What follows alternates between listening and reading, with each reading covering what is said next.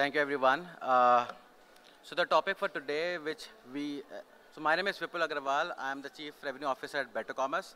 The reason we picked up Journey to Omnichannel because, as the theme suggests, going phygital is more around not just making digital and physical stores speak to each other, but going omnichannel. Now, obviously, we have discussed a lot around how omnichannel has evolved over the last few years, but let's take a recap of the statistics and the technology that basically supports this kind of innovation. Now, if you take the journey of omnichannel, what we have seen is average consumer takes at least 6 digital touch points before they buy a product. Now, in order to do that, you need to also make sure that their experience across this touch point might as well be offline or online, has to be consistent, right? Because then they remember the brand. In India specifically, a lot of the companies are actually investing into omnichannel experiences and initiative. But what we have observed is most of these companies are investing into inventory and order fulfillment part. However, when we speak about omnichannel, it's also about the experience that the customer gets. Let's say endless aisle and few other initiatives which the customer wants from the brand in order to remember them. If done correctly, the direct impact is the customer retention and the loyalty, which has significantly shown 15 to 20% increase right at the stage of implementation.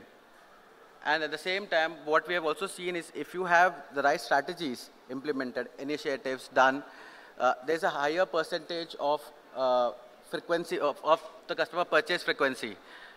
Now,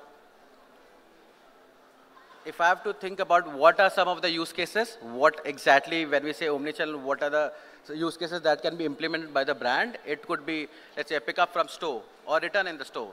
Now, there's a very statistics are present around the internet that if you have pickup from store, there's high probability that the customer would make a second purchase. That's 49% chances of a customer would probably buy another product if you have pickup from store or BOPIS model implemented.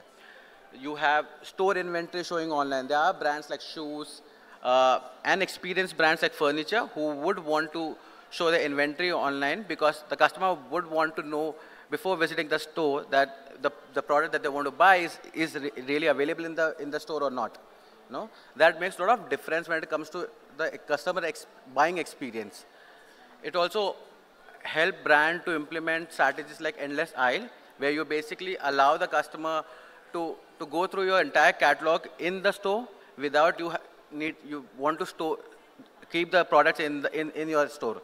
So endless aisle is another important element. Omni offers store credits. Now again, when you club it with the BOPIS model or the BORAC model, it has a significant value where you basically are allowing your customer to redeem offers, store credits in store and online. Shopper Stop, you take any other big brand are the best example who have done it right. And in the new age D2C brands as well, there are multiple companies who are doing it right, where they are providing this offer, the loyalty programs and the reward programs across touchpoint, not just online or not just offline. Another element which the customers are looking for is the same-day delivery.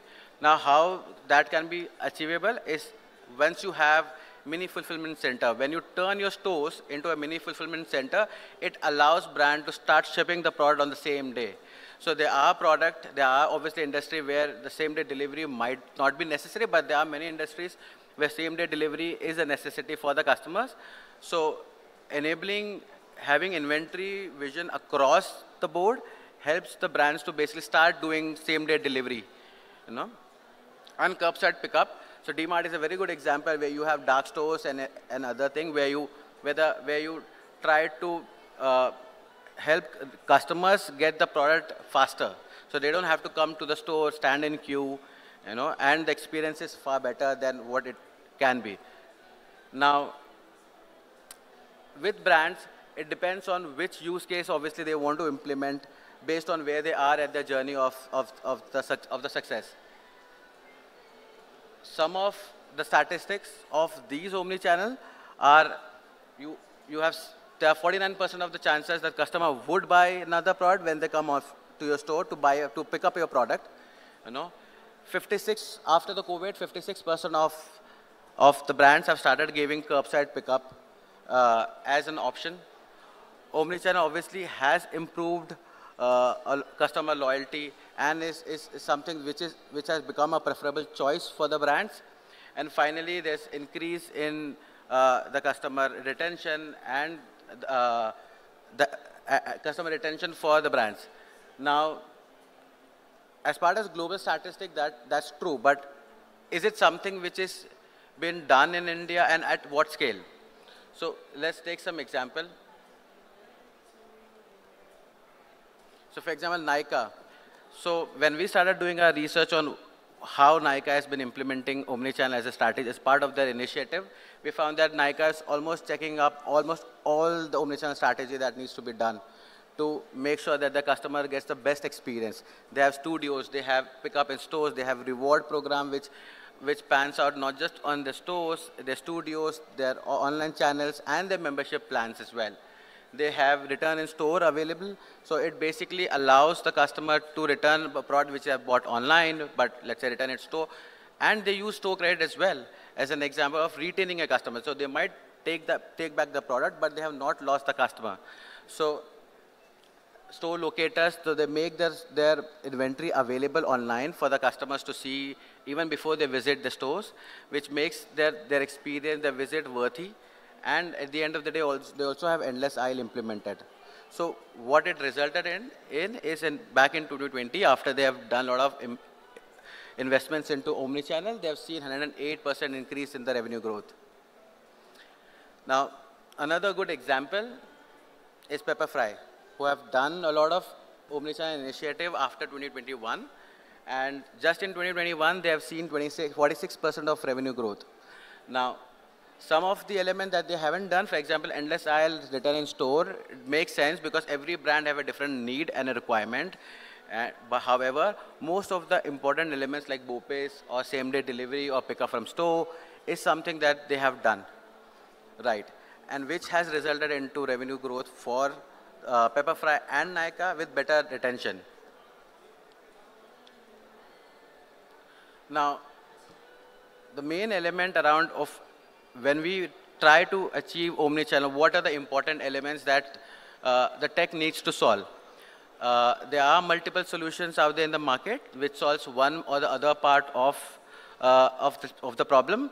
Obviously, you can use suite of solutions to solve this problem. However, at the crux of the problem itself, the important elements that needs to be solved is centralizing of your data. Now, when we say centralized data, what basically does it mean? You need to have centralized products. You need to have centralized customer. You need to have centralized orders, inventory. All of these needs to be powered from one system. One, it helps you to manage them seamlessly. Two, it allows you to have visibility across the board when you are embarking on the journey of Omnichannel. So at the end of the day,